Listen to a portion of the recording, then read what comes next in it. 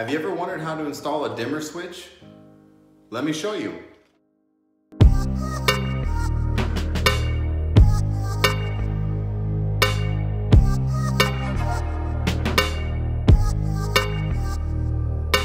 So in this video, I'm going to show you how I installed this dimmer switch into a currently existing light system.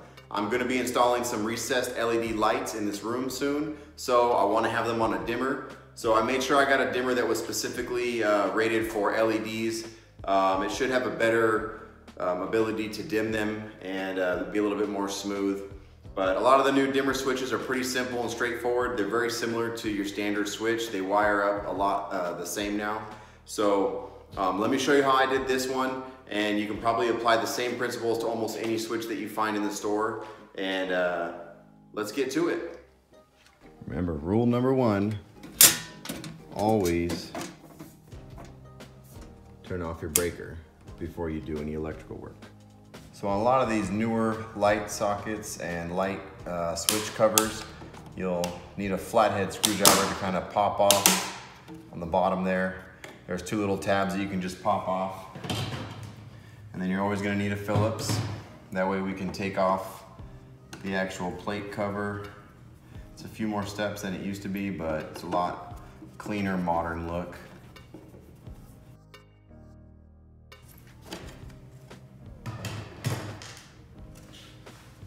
So this switch currently goes to the fan that we have in the center of the room.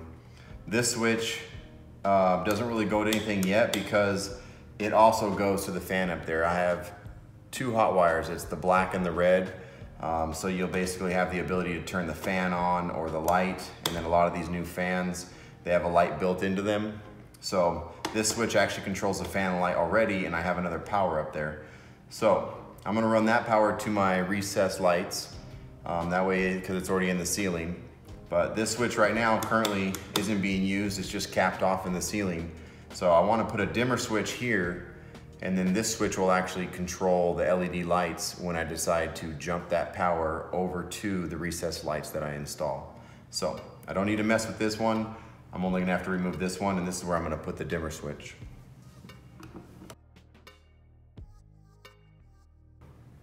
Remember, you can always use a power drill, and it's a lot easier, but I'm just using the screwdriver for dramatic effect.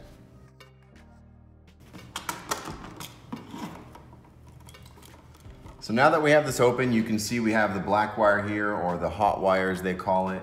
It's where the energy pretty much is coming from the control panel, and we're gonna have it flow through this switch, and the switch is gonna create a break in the power flow, allowing it to either continue or not. So I'll show you guys a little diagram I drew to kind of explain how the energy flows through these circuits.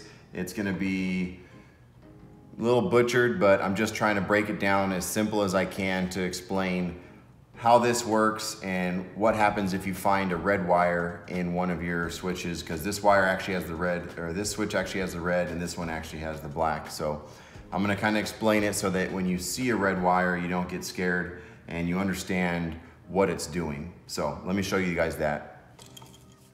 All right, so you want to learn how to be an electrician. Here's a quick little crash course. You have your positive flow here to the light. It goes in and it powers your light, and then it flows out. This is going to be your black or your hot line, and this is going to be your white, or what they call the neutral or the common line. So it's just going to be a continuous flow. So here we go, we have energy, power coming in from the street to the house. We have your control panel with all the breakers. And then we have our neutral or our common. And then we have our black and our hot. In this case, we have two. So they're not gonna run two blacks because that'd be confusing. You wouldn't know which one goes to which, and at some point you'd get them confused. So they chose red. So we have a black and red that are tied to the circuit, and then we still have our white or our neutral. The power flows through. One of them goes to the switch and continues on to our recessed lighting. The other one goes to the switch and continues on to our fan. As you see, both of them have their way out, the backflow, the neutral, the white wire. In this case, I wrote it in blue, but it's the same thing. Energy's flowing through.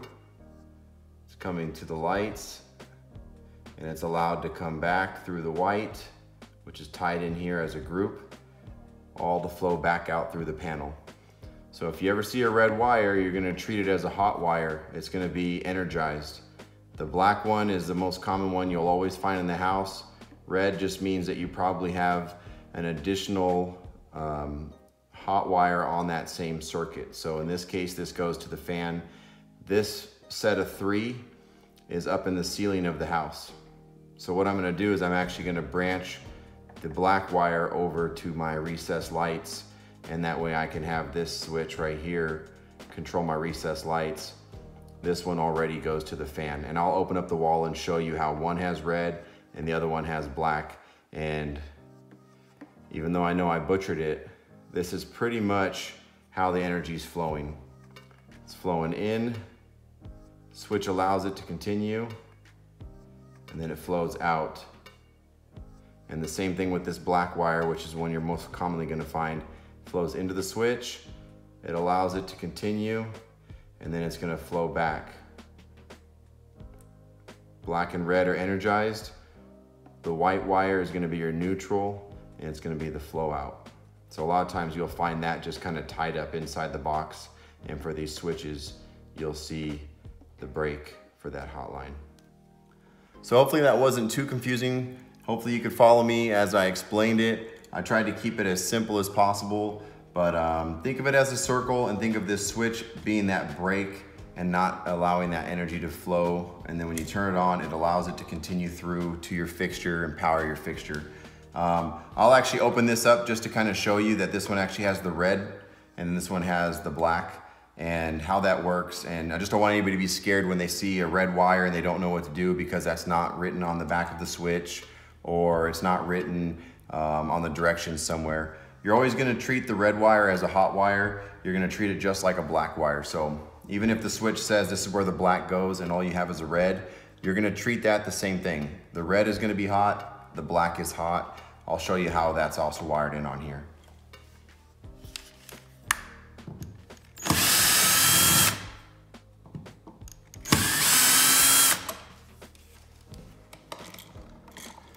As you can see, the red wire comes in here, and then we have the black wire that continues up. The only reason that we have the red here is because this black and red are both coming from the control panel. And again, they're 2 hot wires on one circuit. Just like I drew it, you know, you got your black and red coming from the control panel, and then you have the energy flowing to 2 different fixtures off of one circuit. So when we're gonna take these wires out and replace it with the dimmer switch, there's a couple different ways that we can actually release these wires.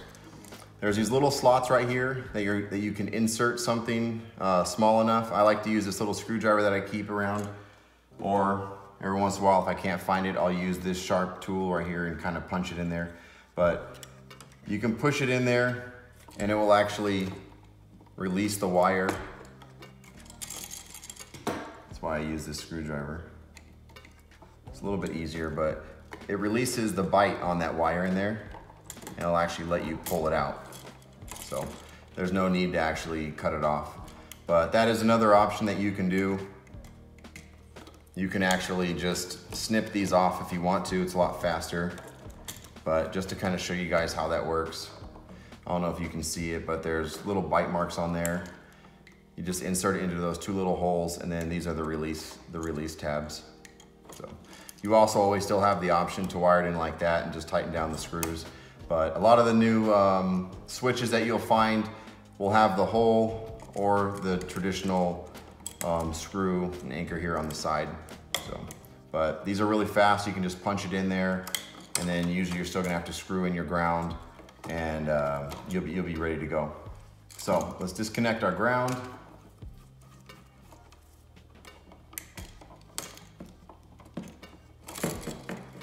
It's always good to have a pair of needle nose pliers around to help you manipulate these wires. So in this box here, who needs instructions, right? You have your 2 different plate covers in case you want, you maybe have an older home and you have that, I don't know, tan look. But right now I have white and everything, so they already have the white one on there. So now we have our dimmer switch, has our ground, and then it basically has our in and our out. It's gonna continue the flow. And then right here it has a little label, it says if you want to use this for a three-way switch, but this isn't gonna be a three-way circuit. But at least this dimmer switch has the option to be used on a three-way light circuit. So it kind of has a dual purpose. But in this case, we're just gonna have our continuous flow. Very similar to these two here. It's just gonna basically allow the energy to continue through. What I'll do is I'll just put this in here. This one doesn't have the option to just push the wires in. So we'll just wire it in here on the side.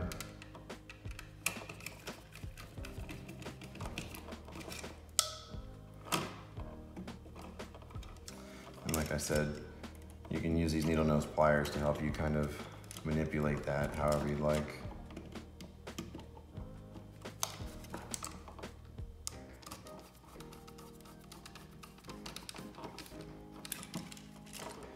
And that's how easy it is. So you turn it on, it allows the energy to flow through it, and this actually will allow you to control how much is actually flowing through it while it's on. But pretty easy, very simple, and like I said, all these switches are doing are they're just creating a break in the flow of energy.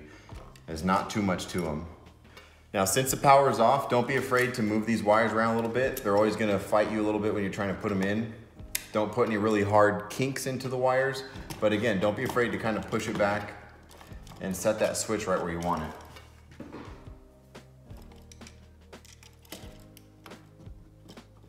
So again, for dramatic effect, I will go ahead and do this by hand.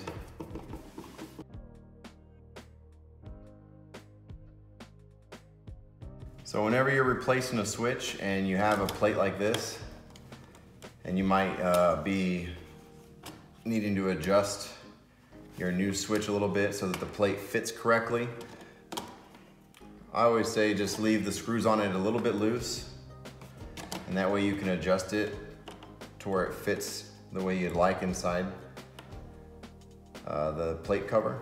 And then you can go ahead and just tighten these down where it currently sits.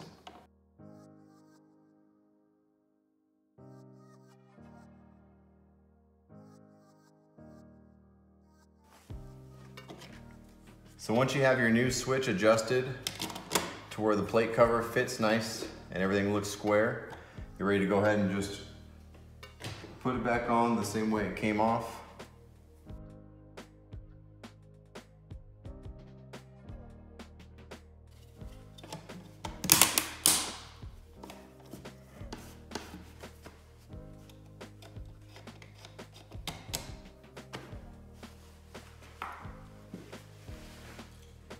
Who would have thought it would be so easy, right? Pretty simple, pretty straightforward. I hope you liked the video. All you need is some basic tools, a flathead, a Phillips, maybe some needle nose pliers, and then I showed you guys how I use that small little screwdriver to actually push the release button in there so I could actually pull the wires out. But you could always just cut it, strip it back. You're only gonna need about 3/4 of an inch, half an inch of wire. So it's really easy. It's something you can definitely do yourself. I highly recommend it. Especially if you're gonna be using some of those new light bulbs or those new LED light systems, you can save a lot of money, not only by switching over to LED, but you can also save money if you put a dimmer switch there and you can actually control how much light you want and when you want it. Maybe you don't want the lights on full blast all the time, and you could always lower it a little bit and save. It's really nice, really easy, and simple to do. Hope you guys enjoyed the video again, and I'm gonna be making some more like this. Keep an eye out for them in the future. I'm gonna show you guys how I wire my three-way switches and some plugs that I'm gonna be installing in the garage. So stay tuned for that. Don't forget to like and subscribe. See you on the next one.